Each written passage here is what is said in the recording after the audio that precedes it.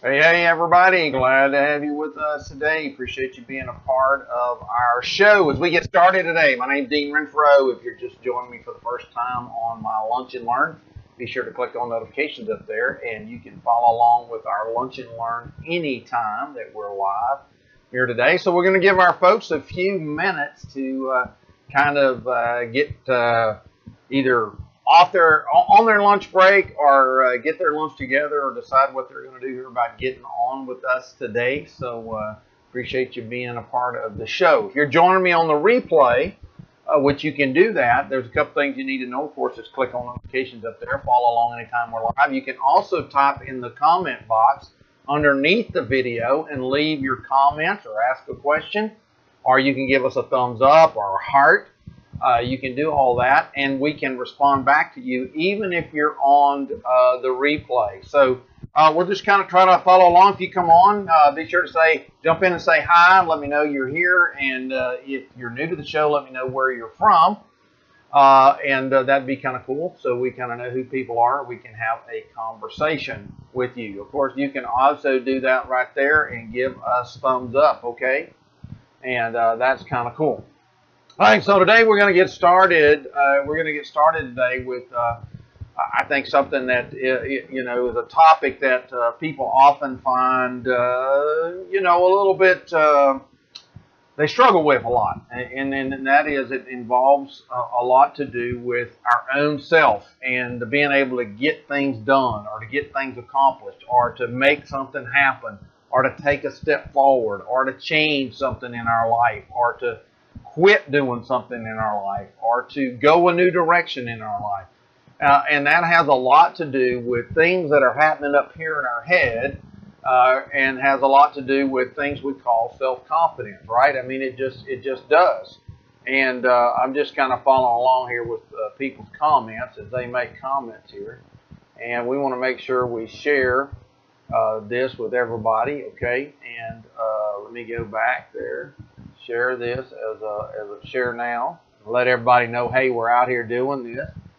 And that's another thing you can do in joining the show. You can click the share button down there at the bottom and immediately share our broadcast with everybody. So today we're gonna be talking about this right here: six inside your head thinking patterns that are killing your self-confidence, and how do you change that? In other words, what do you do with kind of our own struggle with ourselves, right?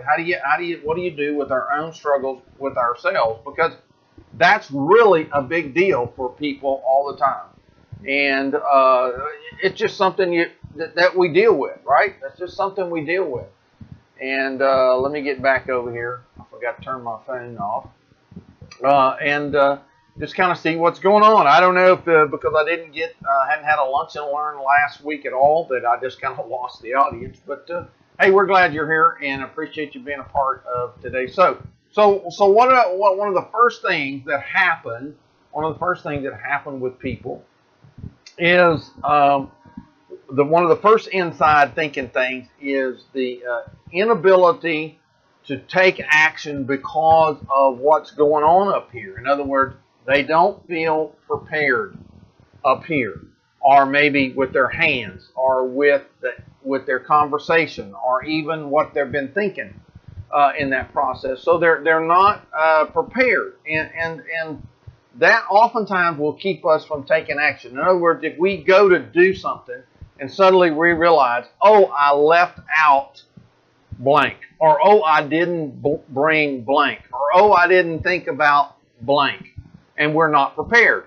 Okay, so that kind of takes away from our self-confidence, our ability to take action, to make something happen, make a change, do something different, because we don't feel prepared.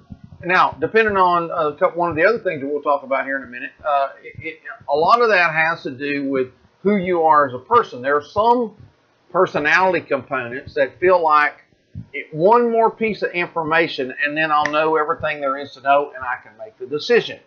On the other end of the spectrum is I don't need a whole lot of information. I just need to know what's supposed to happen, and I'm going to go make it happen. Okay, there's that component. So they don't always have all the preparation done, but they take action. Then there's the other end of the spectrum is I need one more piece of information to be prepared. Now, What do you do about that? Well, first thing you have to do is know what you need to know. Oftentimes we fail to realize that what we know in the scope of all the things there is to know is a sliver. It's a sliver. There's things we don't even know we need to know that we're supposed to know because we don't even know they exist. Okay, so that's a part of it. That's a part of it. And then there are things that we do, that we have, that we know a lot about. In other words, it could be something we went to school for, something we've done all our life, something we've trained for, something we've studied for. And so we are very prepared about that, and it's easier for us to take action. Or there's a habit that we have all the time, and therefore we don't even know we're doing it. And it just happens inside of it. We might call it instinctive. It's not instinctive. It's just a habit we've developed along the way. And then there are instinctive things that we just feel confident doing. Okay, go back to the simplest things that take riding a bicycle, learning to ride a bicycle. There was a time that you weren't confident riding a bicycle, right?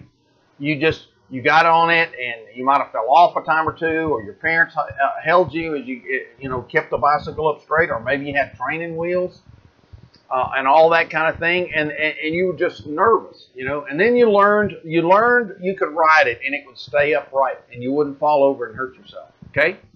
Then you got to that inevitable point that you drove down the sidewalk or down the street or in the other things that you might be doing with it. And guess what? Then you got down there and you realized you had to turn around. You had to turn the bicycle. And you panicked because you'd never done that before. You weren't prepared. Nobody told you, here's how you turn your bicycle around.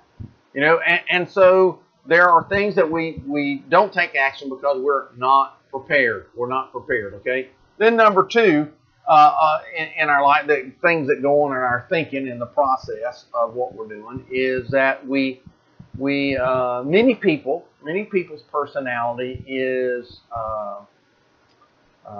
what I want to call it. Their thinking is negative. They go to the glass is half empty concept. They go to the I can't syndrome, or I don't know syndrome, or it probably won't happen, or anything I do always turns out wrong for me kind of thing. In other words, the whole negative connotation, and that has a lot to do with your environment that you've been raised in. It does have to do with your personality because sometimes you're your own worst enemy in this process. So the fact that you think negatively is because it's something you've learned. Okay, you hung around people who were negative, or it's your own thinking up here. It's that little person sitting on your shoulder talking to you all the time, whispering in your ear, you can't, you're stupid, you're dumb, you don't really know how to do this, nobody believes in you, everything always fails for you, nothing works out for you. And so that kind of becomes what happens for yourself, and what we see people get that pattern of negativity in their mind. And so I really don't know if anybody's watching my show today because I don't see anybody on the show. So we're just going to keep going on. Somebody will pick it up here in a minute. So how do you cure that? How do you cure that? Well, first of all, you need to create a habit of positivity, of thinking positive. Okay. Hey Keith, appreciate you being with us today. You want to create a pattern of positivity, right? That is, you want to begin to think about things that are positive. Instead of immediately saying, I can't do that, or I don't know how to do that, or this probably won't turn out good for me, learn how to turn that around immediately. You might not be able to say, I know I can do that, but you might be able to say, I think this could be possible. I think this could be possible. And then figure out the components that you need. In other words, if the glass is half empty, that's how you see it, then figure out, well, what do I need to fill up the glass? That goes back to the first thing we talked about, is preparation.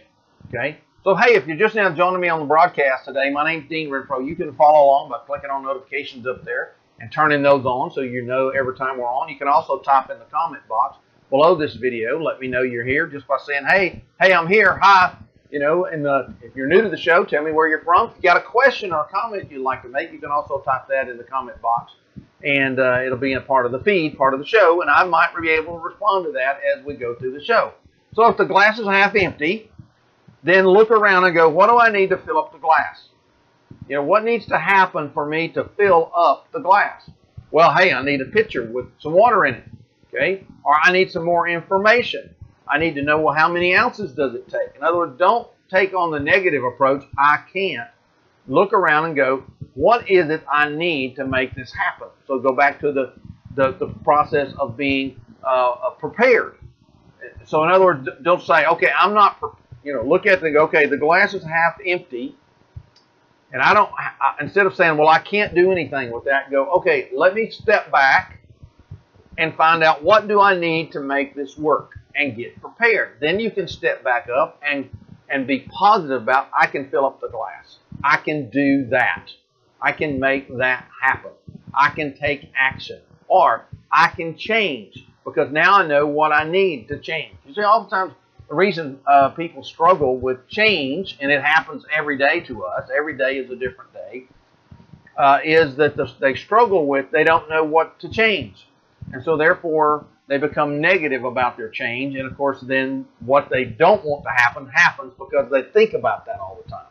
Because the Bible talks about it and says, whatever a man thinks in his heart, that's what happens. Why? Because that's the focus. We almost tell ourselves to fail. You know, we tell ourselves, oh, I can't fill up that glass. And we tell ourselves that over and over and over and over again from a negative position instead of thinking, I can. So because the flip side to that in the Bible is, Paul talked about it. He said, I can do all things through Jesus Christ. So his comment about negativity and versus being positive was, I can do that with an empowerment from God. I need Christ. In his case, he said, I need this. I need this in my life. Jesus oftentimes would talk with his disciples about the exact same thing. They would go out and do something, try to do something that he'd done, and they'd come back and say, we can't do that. And then Jesus would say, well, here's what you need to go out and do that. Instead of saying, we can't do that, go do this first. So, part of it is understanding not being negative in your mind and telling yourself negative things all the time. Hey, Marty, thanks for all the likes. Appreciate you being on the show. So we got the part about thinking positively. We got the part about being prepared. Another component about people that goes on up here is they don't know themselves very well. They don't understand the internal workings of who they are as a person. My personality style lends me to not only look at the glass as being half full, but that I can fill it up in a moment's notice. Okay, in other words, I can do that. I don't think about, I can't do that. That's way, it even enters my mind only after I might have done everything 100 different ways to try to make the glass become full. You know, okay, so I understand that about my, I understand that about my personality, okay? But I also understand the blind spots in my personality, and that is oftentimes it may take me several attempts to fill up the glass, okay? I may get the pitcher and realize, oh, I don't have the water. Okay, I got to go get the water. And somebody else might come back and say, well, he just quit. He's gone. He's not here filling up the glass. No, I went to get the water. Now, that was because I wasn't prepared, because my nature was, well, here, let me grab this pitcher and fill it up. And the pitcher's empty, okay? So I have to also understand the blind spots in my personality, that I may take immediate action and get the ball rolling only to realize that I'm rolling it down the wrong lane, okay? If you're familiar with bowling, in other words, I might be bowling over in your lane instead of my lane, because it's like, hey, I knocked the pins down, but the wrong lane, okay? But I'm not afraid of that. You see, some personalities are afraid of failure. They're so afraid of failure that they never take action because they think one more. Yes, Jack and Jill had a similar experience. They take one more, they wait for one more piece of information. Then there's other personalities that they're all afraid of what people will think if they can't do something. Okay, in other words, they're not going to like me anymore. They're going to think I'm a failure, and they get worried about other people. It's the other people syndrome, and they get worried about how's this going to make me look? How's this going to make me sound? How are people going to think less of me? Okay, and then there's another personality type that they're not initiators. They're waiting for permission to do it. Well, nobody said I could fill up the glass. So even though the glass is half empty, or maybe it's half full, nobody's gave me permission to say that. Nobody gave me permission to do anything about that. Nobody gave me permission to pick up the pitcher over there, because it may not even be my pitcher to pick up. And so they get hung up on waiting on the initiative to take place. So understanding your personality is a lot a part of getting rid of the thinking in your head, okay? Getting rid of the thinking in your head that's killing your self-confidence to get something done. So when you can figure that part out, when you can understand, okay, here's who I am, and here's the strengths that I have, and here's the blind spots. I don't call them weaknesses. Some people call them weaknesses. They're not weaknesses. They're blind spots. They're things that you don't have in your personality that you can't develop because they're not there. Okay, they're not there. Now, can you engage them and implement them under certain circumstances? Yes, but you still don't get it when you get through with it. Okay, you just don't get it. Okay, I can't understand, and I do not grasp why people struggle with change. Okay, I don't understand that. Okay. Because I don't have that personality trait that is a big deal about changes, takes you to an unsafe place. For me, change takes me to a safer place because I feel like I can adjust the circumstances as I go. Other people, they're afraid of the change because they're like, oh no, I'm going to be totally uncomfortable, and I'm not going to know what to do. I'm not going to know what to wear. I'm not going to know how to act. I'm not going to know what to say. And see, my personality is I'll just figure it out as I go, or I won't care what everybody else thinks or what everybody else says or what everybody else wants me to do. I'm going to do what I want to do. That's a personality strength, but it's also a blind spot. Other people, that's the hang up for them. So when you know that and you begin to understand that, then you can be confident in what you do. Now, some people, confidence comes because they do the same thing over and over and over and over. In other words, they are very good at repetitive actions. Okay, and that builds their confidence. Okay, but they have to know that about themselves. Okay, so it's a matter of putting yourself in an environment where that can happen. Right. All right. Now, the fourth one, the fourth thinking that oftentimes we have in our head that keeps us from doing things is fear. We're afraid. We're afraid of the unknown. We may even be afraid of the known. Okay, I hear people talk about they're afraid of snakes. A lot of people are afraid of snakes, and it doesn't matter what the snake is. It doesn't matter whether it's poisonous. It doesn't matter whether it's 3 feet long, 10 feet long, or 6 inches long. They're afraid of snakes. They see a snake, they panic. They have a fear. Some people, that even develops into a phobia. Okay, in other words, they just go zonkers and they panic, and their body goes into a fear state, and they can't be confident. They don't realize I'm bigger than that snake. I'm smarter than that snake.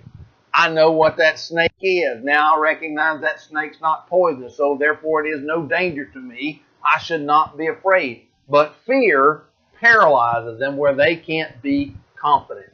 That can be that way about anything from a job, a task, of people. We get afraid of people. We get afraid of things that aren't even real, and that kind of thing. So we have to learn how to work through the fear, get past the fear. So how do you get past the fear? I used to be afraid of heights, okay? And I don't know why, but I used to be afraid of heights. But I conquered that by, guess what? Getting higher and higher and higher and higher and higher until I realized I'm not going to fall. I don't remember exactly how old I was, but I remember we went to the state capitol, live in Texas, so we went to Austin, Texas, to the state capitol. And inside the state capitol is a big, huge dome, and there's this spiral staircase all the way up to the top. And I remember the conversation was, okay, we're going to walk to the top, up the staircase. And I'm looking from the floor, looking up, going, that is really, really high. But you know what? I decided that day I'm going to walk the staircase because there's stairs and there's a handrail, and I'm going to get to the top and walk all the way up. So I did that. And that's when I overcame my fear. It's because I faced it and I took action. I got prepared. I prepared myself here. I realized that the pathway was prepared and there was nothing to be afraid of. Now, does that mean I couldn't fall? No. I could still fall. I could have slipped down and fell out the rail and fell to my death right there and went splat on the Capitol floor. Right? I could have. But I didn't think about that part.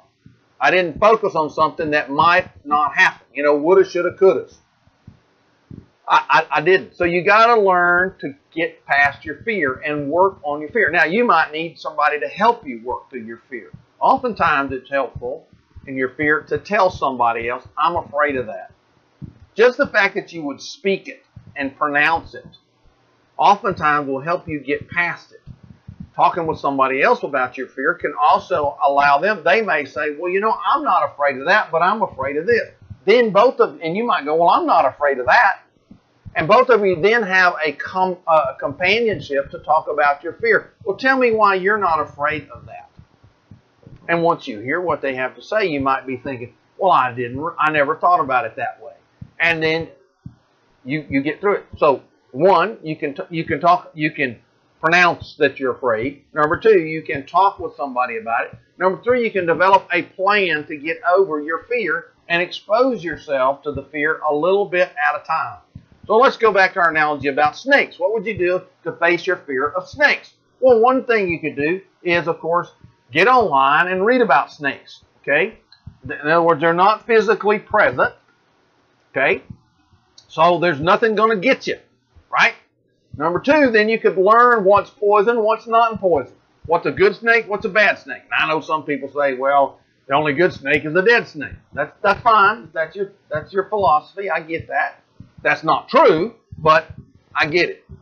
The next thing you might do then is, of course, go to the zoo where you can see snakes in captivity. They're alive. They're wiggling around. They might even come up to the glass, but they can't get you.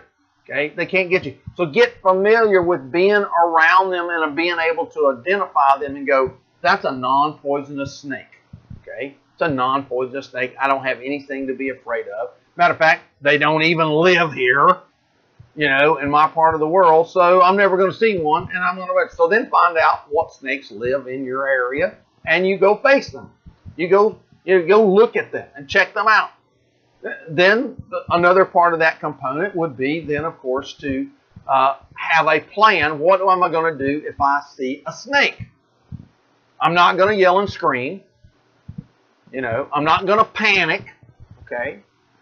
Because whether you know it or not, when you panic, when you have fear, your body emits an odor that an animal then senses with their smell. Snake smell is way more powerful. I didn't look up the exact amount, but it's way more powerful than your sense of smell. They can sense this person is afraid. Okay, and you know, when they're this long, right? And you're this tall, and they're thinking, what, you know, if something is afraid of me, and they may strike out at that because animals respond to fear. Because, you know, snakes exist to do two things: reproduce, or three things: reproduce, eat, and die. That's it. That's it. That's all. That's what they exist for. So when they sense that something is fearful of them, then they are likely to attack. And of course, you're likely to panic further. So have a plan on how you're going to deal with snakes. Okay? How you're going to deal with snakes. And then you can do something, that you might think is totally crazy. Go expose yourself to snakes in the live. And so if you see a snake in your yard, identify it. Realize what's there. Hey, Tim, glad to have you with us today. We're talking about self-confidence. We're working on number 4, which has to do with fear. What do we do with fear? So you make this plan for fear. So if you're, again, catching us on a broadcast, you're coming in late, or you catch us on the replay, be sure to click on notifications up there. You can also type in the comment box below. Let me know you're here. You just say hi, tell me you're here. If you have a question, you can put it out there. Or if you have a thought or a comment that you want to put in, go ahead and do that, because you can do that. Even if you're on the replay, it sticks with the video, and I might answer that in the process. All right, number 5. Let's talk about the 5th thing that's killing your self-confidence. And the 5th thing is the inability for you to see yourself in a positive light. A positive light. Many people struggle with seeing themselves in the positive. Okay?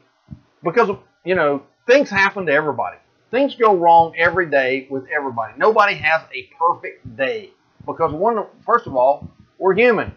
Second of all, because everybody else around us is human. Third of all, because everything connected to us around us is somehow connected to human beings, and things go wrong. I don't care how, quote, perfect you might be, or the things around you might be. Things go wrong because we're involved. Okay? But you have to look at your positive traits, who you are, and what you bring to the table. And so you need to identify that. It might be your skills. It might be some training that you've learned in life. It might be something about your personality. It might even be your own good looks, like me. What can I say? It could be who you are in life, what you've become, what you've accomplished. But your positive traits are really good ways for you to get rid of thinking that is keeping you from being confident. Because everybody struggles with it. Even the quote unquote type A personality, if you're this person, the intense action D, everybody struggles with confidence. Why? Because all of us have baggage in our life. We have things that has happened to us in life that we are trying to compensate, and many times overcompensate for, and those things bring about a struggle for us. Okay? They bring about a struggle for us in our ability to be confident in that area. Not in every area, but in that area. So, number 5, is realize that you're a confident person. Get rid of this thinking pattern that you don't have anything to offer. Find out what that is that you have to offer. Now, how do you overcome environments of struggling with that? Well, first of all, many times what people don't realize about themselves is they put themselves in environments, or quote, places, that put them in the position to fail, or to fear, or to struggle, or to, quote, look bad. Okay? Learn to recognize what that looks like. Okay? Learn to recognize, and don't put yourself in that environment. So if you're not a people person, and or you're not a person that likes to be up front, don't put yourself in environments that people are going to surprise you and call you up front, and then you walk up to the front to say something, and you're staring at all these people, and you can't think of a word to say, and you just stand there, or you mumble, or you mutter. Okay? Now again, you can't totally eliminate that because you never know what people are going to do. But don't put yourself in that environment, right? Or if you're a people person or not a people person, and you're not comfortable with a lot of people, okay, then don't put yourself in an environment where you're going to get exposed to that. Okay, in other words, don't put yourself in a place where there's a bunch of people going to be staring at you and you're not comfortable with that, right? Even among the people, You know, there's private eye people, what I call private eye people and public eye people. There's some people that love the crowd. There's some other people who don't love the crowd. They love the small group of people. So you just have to understand that about themselves. Some people are uncomfortable with a stack of tasks. You know, you bring them a bunch of file folders and lay it down in front of them, and their eyes glaze over, and they're like, "Oh, I don't want to deal with this." Well, guess what?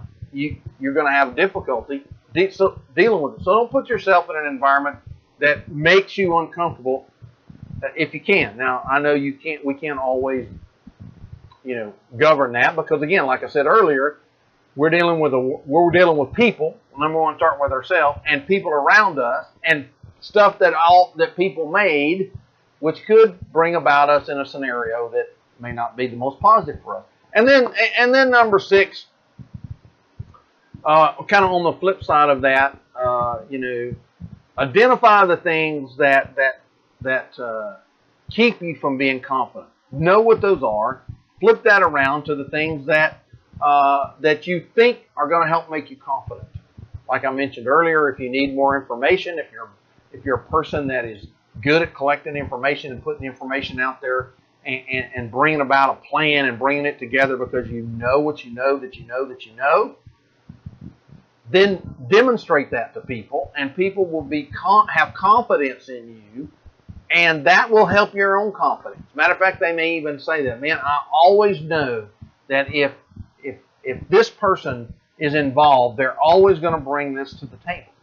Okay, that instills confidence. So, as a person, if you are in a team of people, or with people, or work with people, or over people, or even in your family, or even in your own self, you might need to even write yourself a plaque and put it on the wall. I am blank. I am a good leader. I am a good information collector. I am a good speaker. I am a good friend. I am a good whatever. Okay, and put that where you can see it and tell yourself that often, so that you're able to build your own confidence from what you're thinking about and get rid of the things inside your head that are killing your confidence, right? It's killing your confidence. So I encourage you to be a part of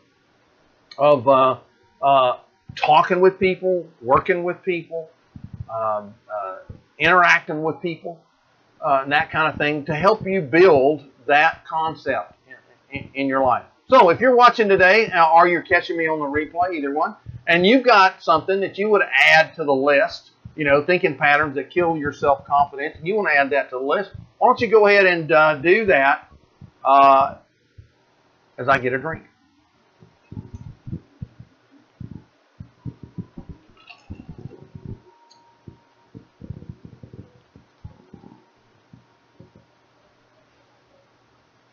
Well, here's today. I want to certainly make note of our sponsor today. Again, Louisiana is still just crushed with people over there. Still crushed. They're not getting any help from hardly anybody on the whole recovery from the flood. The government's basically left. You don't hear hardly any news stories about it, unless a celebrity is going to do a benefit. You hear nothing about Louisiana and the flood victims over there. They're still struggling. They're still hard to recover from the floods, places that they never dreamed would flooded, people that never flooded before flooded. But you can help. You can help by going to the link below here, give to help-la-floodvictims.club. You can go there and donate.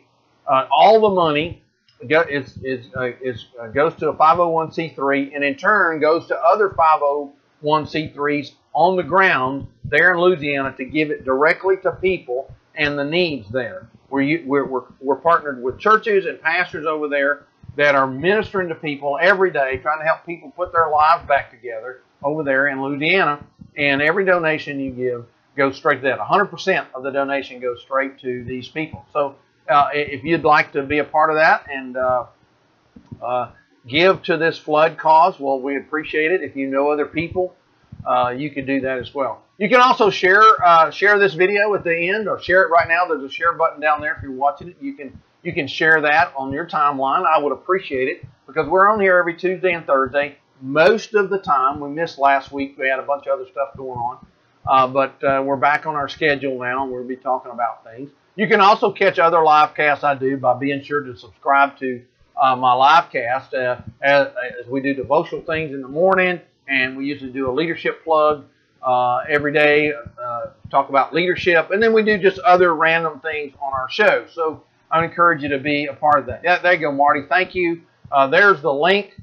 Give to help-la-floodvictims.club. You can go there and give, and we would appreciate you sharing that and giving that to other people. So, hey, I appreciate it. Unless you got another comment or two, I'm going to get out of here. We've been on here about 30 minutes. Normally try to limit our show to about that time. And we want to, just provide the opportunity for the show today and for you being with us. Again, my name's Dean Renfro. Thanks for being with us. Catch us on Thursday on our next upcoming Lunch and Learn. Watch for us in between, anytime throughout the time that we might come on and share about just different subjects here and there. So, hey, thanks for being with us. We'll talk to you later. Have a great rest of today.